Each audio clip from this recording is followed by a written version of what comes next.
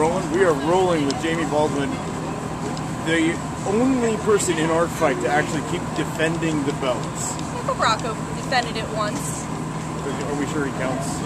Michael Borkowicz defended it one time. But you undefended it from him so hard. Does that count anymore? Yeah, you're right. And I've always beaten him, so... And tonight's matchup was against Nick. Looking at it, this was a matchup that you'd sort of gone up against him in a tag team. Was it a tag team? It was a four-way tag, like a four-way, I think. Four-way.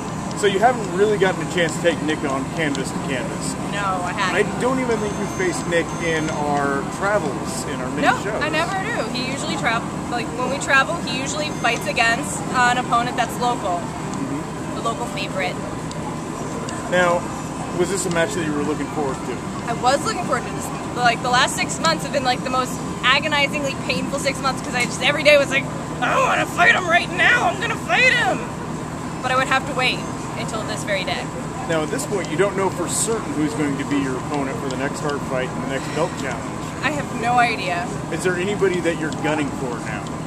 Michael Borkowicz, because I can beat him again. Now, what about some of the up-and-comers? Tonight we also saw Chelsea Gross improve to 2-0. Yeah, but she's still lower in the ranks. It all depends on that second tier, how you do in that second tier. So I'm like looking more at like Brian Brindeville and Jamie Gucci and Michael Borkowicz and Nick again. Now, how much time did you actually spend on your headgear today? My what? Your hours, headdress? days, months. Now, I'm guessing this is stuff bought from a craft store, Michael's or Joann's, or... What are you talking about? I just rolled this off of my skin and then I formed it. That's downright creepy. Therefore, you must have been really excited with opening with insects tonight. Yes, I was. It was a surprise. The Wheel of Death suddenly felt the need for celebrity caricatures with you. Yes. You got Hasselhoff, and then you backed it right up with James Woods. Yes, luckily I had seen The Specialist literally last night, which has James Wood in it. And he's like this evil cop, and he's obsessed with bombs, so that's why I drew him as I did.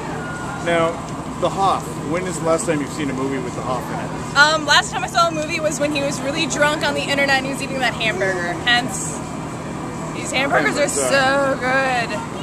And Tingle actually started showing up earlier in the wheel. I don't know why he's so popular suddenly, because he's actually a really painful to watch and experience character. So that's why I drew him just straight up decapitated. Even though it was versus, it was like straight up the Navi had already won. And then last question, do you like turtles? Love turtles. I like turtles. That'll do.